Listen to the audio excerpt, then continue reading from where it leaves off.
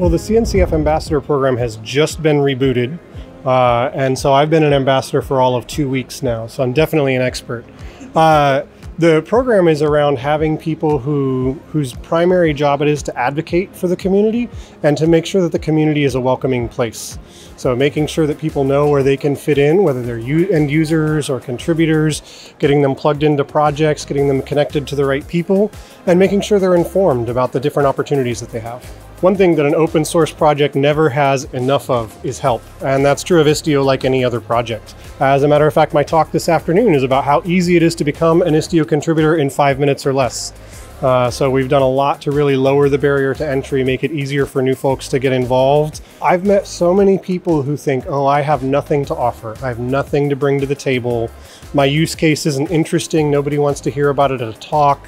Or this bug that I've written, it's probably not a bug. I probably just did something wrong and they're going to laugh at me. Well, first of all, welcome. You are in the right place. You belong here. You have something to offer all of us and we need you.